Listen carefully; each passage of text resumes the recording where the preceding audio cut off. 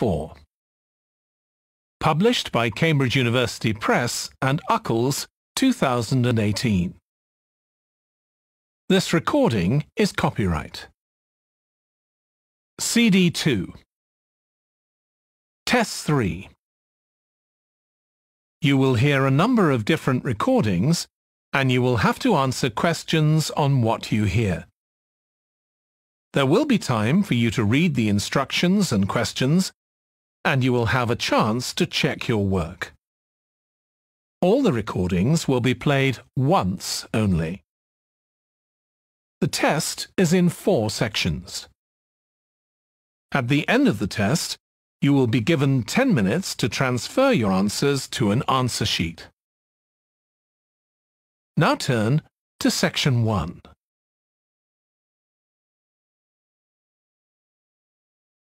Section 1.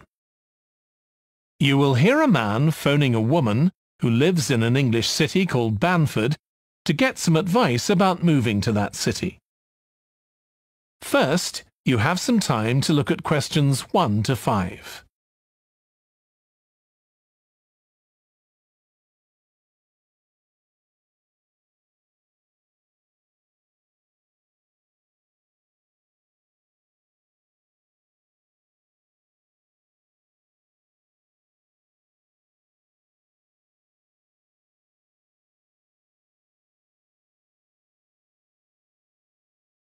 You will see that there is an example that has been done for you. On this occasion only, the conversation relating to this will be played first. Hello, Linda speaking. Oh, hi, Linda. This is Matt Brooks. Alex White gave me your number. He said you'd be able to give me some advice about moving to Banford. Yes, Alex did mention you. How can I help? Well, first of all, which area to live in? Well, I live in Dalton, which is a really nice suburb. Not too expensive, and there's a nice park. Linda recommends a suburb called Dalton, so Dalton has been written in the space. Now we shall begin. You should answer the questions as you listen because you will not hear the recording a second time. Listen carefully and answer questions 1 to 5. Hello, Linda speaking. Oh, hi, Linda. This is Matt Brooks. Alex White gave me your number. He said you'd be able to give me some advice about moving to Banford. Yes, Alex did mention you. How can I help? Well, first of all, which area to live in? Well, I live in Dalton, which is a really nice suburb. Not too expensive, and there's a nice park. Sounds good. Do you know how much it would be to rent a 2-bedroom flat there? Yeah, you should be able to get something reasonable for £850 per month. That's what people typically pay. You certainly wouldn't want to pay more than £900. That doesn't include bills or anything. No, that sounds all right. I'll definitely have a look there. Are the transport links easy from where you live? Well, I'm very lucky. I work in the city centre, so I don't have to use public transport. I go by bike. Oh, I wish I could do that. Is it safe to cycle around the city? Yes, it's fine. And it keeps me fit. Anyway, driving to work in the city centre would be a nightmare because there's hardly any parking. And the traffic during the rush hour can be bad.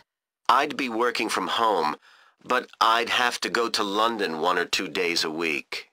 Oh, that's perfect. Getting to London is no problem. There's a fast train every 30 minutes, which only takes 45 minutes. That's good. Yeah, the train service isn't bad during the week, and they run quite late at night. It's weekends that are a problem. They're always doing engineering work, and you have to take a bus to Haddam and pick up the train there, which is really slow. But other than that, Banford's a great place to live. I've never been happier.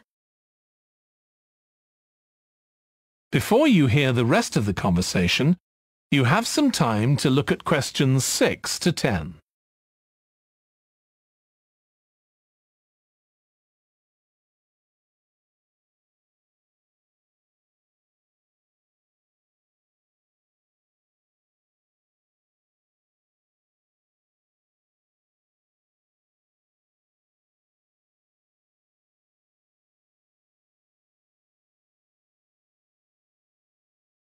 Now listen and answer questions 6 to 10.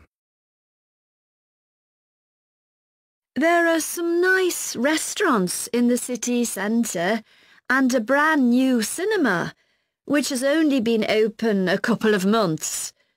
There's a good arts centre too. Sounds like Banford's got it all. Yes, we're really lucky. There are lots of really good aspects to living here. The schools are good, and the hospital here is one of the best in the country.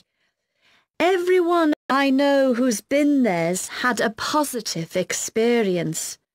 Oh, I can give you the name of my dentist too, in Bridge Street, if you're interested. I've been going to him for years, and I've never had any problems. Oh, okay, thanks. I'll find his number and send it to you. Thanks. That would be really helpful. Are you planning to visit Banford soon? Yes, my wife and I are both coming next week. We want to make some appointments with estate agents. I could meet you if you like and show you around. Are you sure? We'd really appreciate that. Either Tuesday or Thursday is good for me, after 5:30. Thursday's preferable. Tuesday, I need to get home before 6 p.m. Okay, great. Let me know which train you're catching and I'll meet you in the cafe outside. You can't miss it. It's opposite the station and next to the museum. Brilliant. I'll text you next week then. Thanks so much for all the advice. No problem. I'll see you next week. That is the end of section 1. You now have half a minute to check your answers.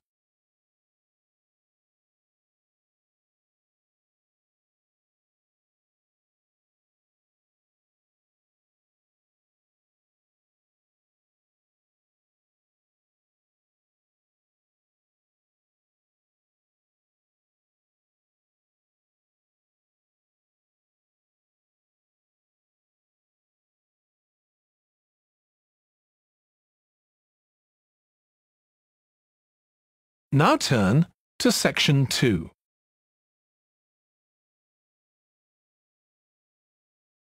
Section 2.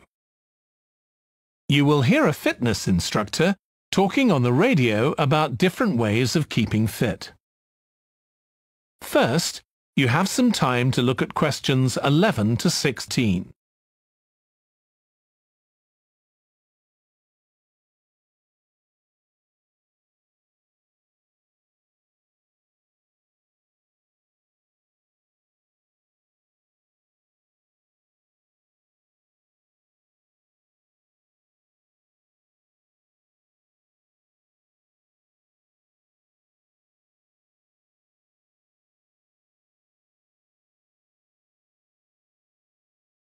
Now listen carefully and answer questions 11 to 16.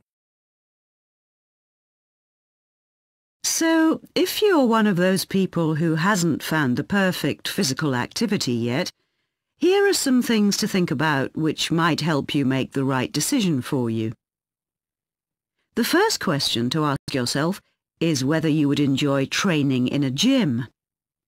Many people are put off by the idea of having to fit a visit to the gym into their busy day. You often have to go very early or late, as some gyms can get very crowded. But with regular training, you'll see a big difference in a relatively short space of time. Running has become incredibly popular in recent years. That's probably got a lot to do with the fact that it's a very accessible form of exercise. Anyone can run, even if you can only run a few meters to begin with. But make sure you get the right shoes.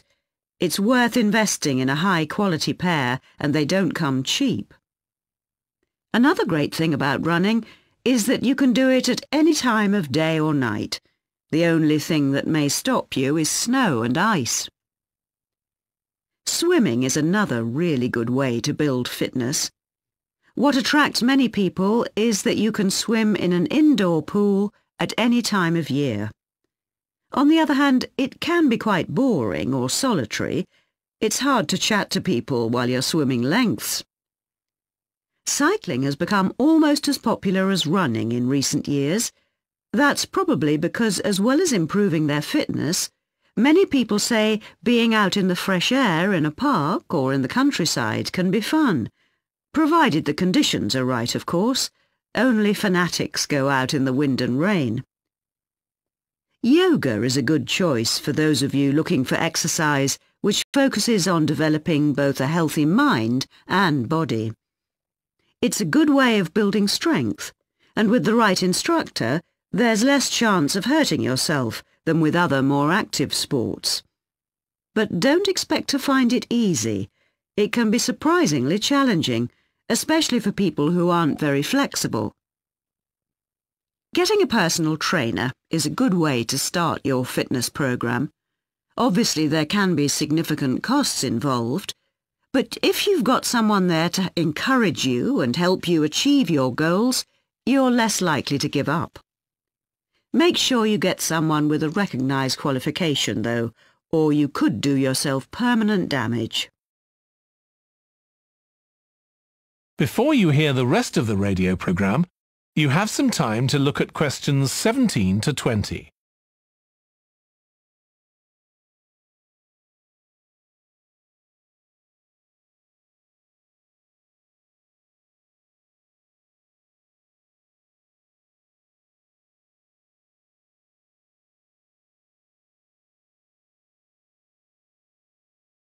Now listen and answer questions 17 to 20.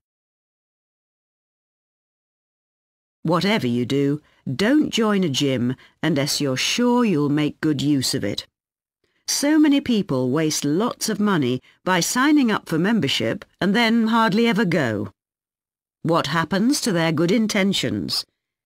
I don't think people suddenly stop caring about improving their fitness or decide they have more important things to do. I think people lose interest when they don't think they're making enough progress. That's when they give up hope and stop believing they'll ever achieve their goals.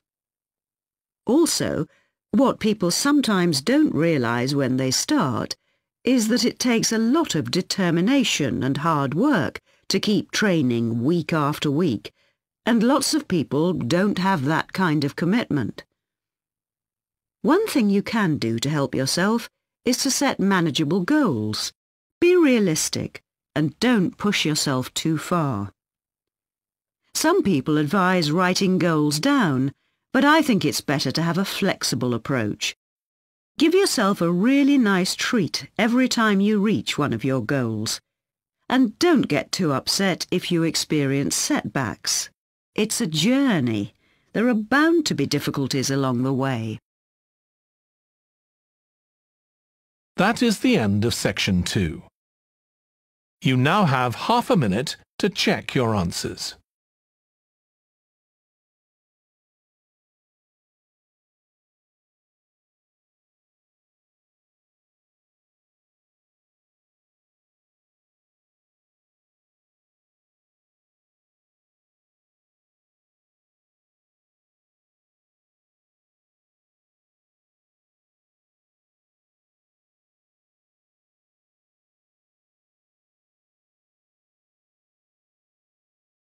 Now turn to Section 3.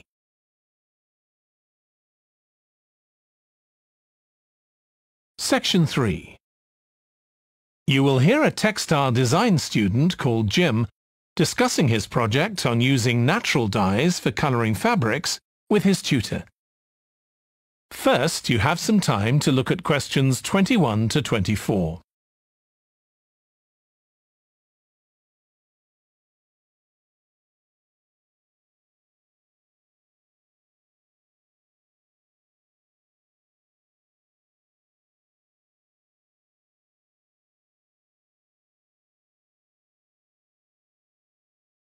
Now listen carefully and answer questions 21 to 24. OK, Jim, you wanted to see me about your textile design project. That's right. I've been looking at how a range of natural dyes can be used to colour fabrics like cotton and wool. Why did you choose that topic? Well, I got a lot of useful ideas from the museum, you know, at that exhibition of textiles. But I've always been interested in anything to do with colour. Years ago, I went to a carpet shop with my parents when we were on holiday in Turkey, and I remember all the amazing colours. They might not all have been natural dyes. Maybe not, but for the project, I decided to follow it up. And I found a great book about a botanic garden in California that specialises in plants used for dyes. OK, so in your project, you had to include a practical investigation. Yeah. At first I couldn't decide on my variables. I was going to just look at one type of fibre, for example, like cotton. And see how different types of dyes affected it? Yes. Then I decided to include others as well. So I looked at cotton and wool and nylon. With just one type of dye? Various types, including some that weren't natural, for comparison. OK. So I did the experiments last week. I used some ready-made natural dyes. I found a website which supplied them. They came in just a few days, but I also made some of my own. That must have taken quite a bit of time. Yes. I thought it'd just be a matter of a teaspoon or so of dye, and actually that wasn't the case at all. Like, I was using one vegetable, a beetroot, for a red dye, and I had to chop up a whole pile of it. So it all took longer than I'd expected. One possibility is to use food colourings. I did use one. That was a yellow dye, an artificial one.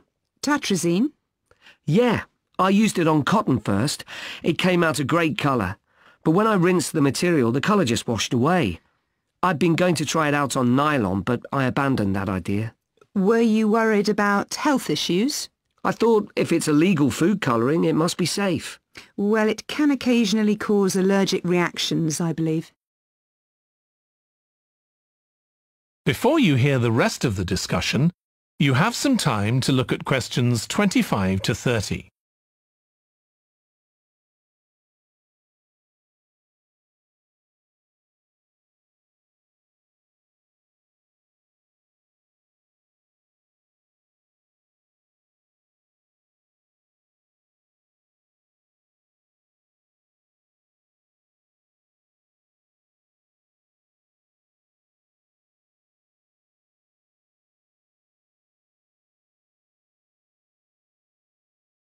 Now listen and answer questions 25 to 30.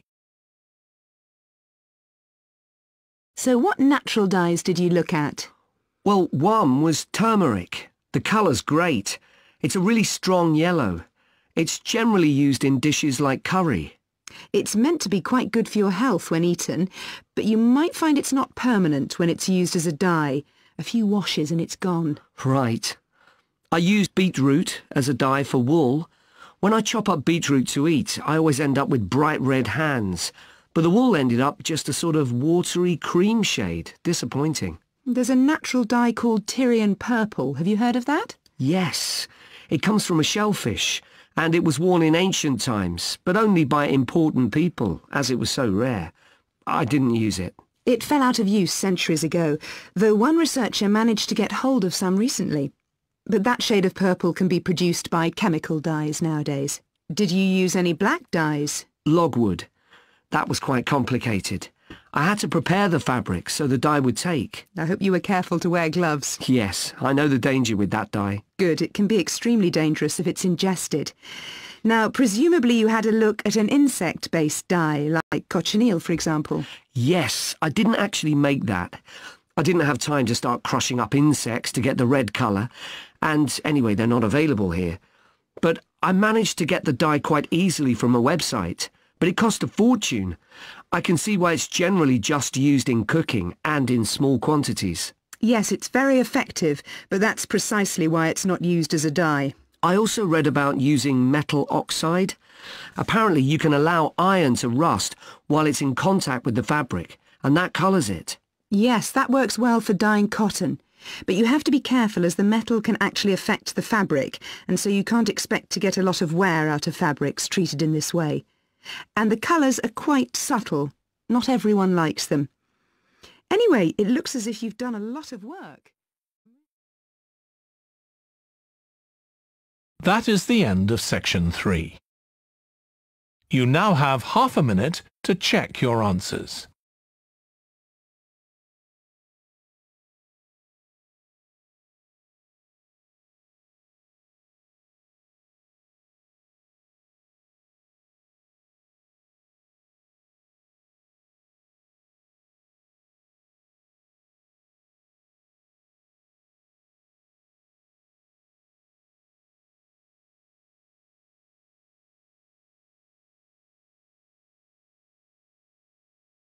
Now turn to section 4.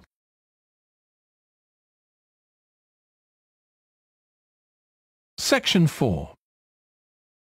You will hear part of a biology lecture about an animal called the sleepy lizard that is common in parts of Australia. First, you have some time to look at questions 31 to 40.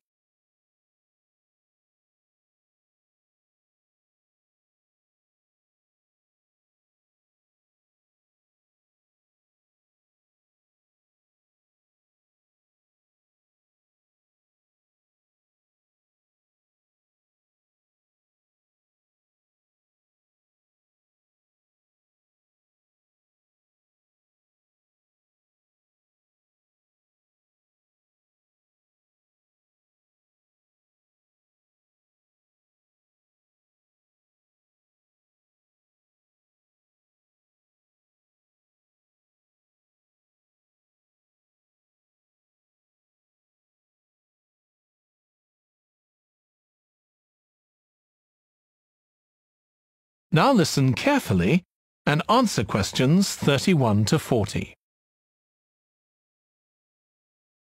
Last week we started looking at reptiles, including crocodiles and snakes.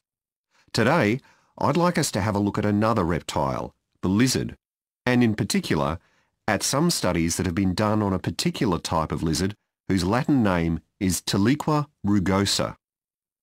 This is commonly known as the sleepy lizard because it's quite slow in its movements and spends quite a lot of its time dozing under rocks or lying in the sun. I'll start with a general description.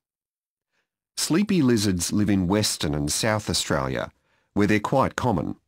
Unlike European lizards, which are mostly small, green and fast-moving, sleepy lizards are brown, but what's particularly distinctive about them is the colour of their tongue, which is dark blue, in contrast with the lining of their mouth, which is bright pink.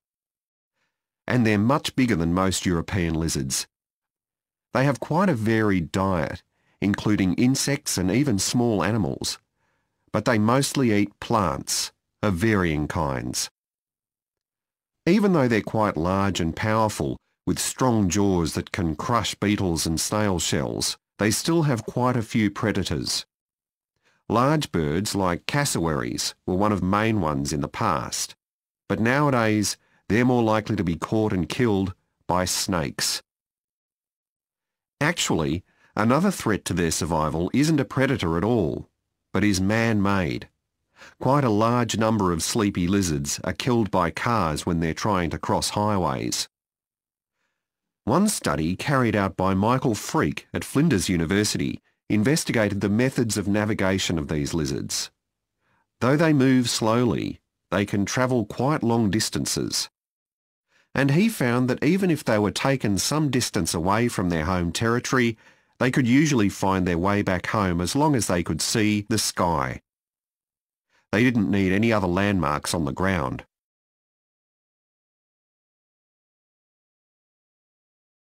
Observations of these lizards in the wild have also revealed that their mating habits are quite unusual. Unlike most animals, it seems that they're relatively monogamous, returning to the same partner year after year.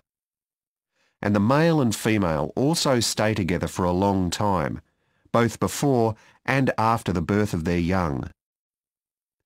It's quite interesting to think about the possible reasons for this. It could be that it's to do with protecting their young. You'd expect them to have a much better chance of survival if they have both parents around. But in fact, observers have noted that once the babies have hatched out of their eggs, they have hardly any contact with their parents. So there's not really any evidence to support that idea. Another suggestion is based on the observation that male lizards in monogamous relationships tend to be bigger and stronger than other males. So maybe the male lizards stay around so they can give the female lizards protection from other males. But again, we're not really sure. Finally, I'd like to mention another study that involved collecting data by tracking lizards. I was actually involved in this myself. So we caught some lizards in the wild and we developed a tiny GPS system that would allow us to track them, and we fixed this onto their tails. Then we set the lizards free again, and we were able to track them for 12 days and gather data, not just about their location, but even about how many steps they took during this period. One surprising thing we discovered from this is that there were far fewer meetings between lizards than we expected. It seems that they were actually trying to avoid one another. So why would that be? Well, again, we have no clear evidence, but one hypothesis is that male lizards can cause quite serious injuries to one another. So maybe this avoidance is a way of preventing this, of self-preservation if you like. But we need to collect a lot more data before we can be sure of any of this. That is the end of section 4. You now have half a minute to check your answers.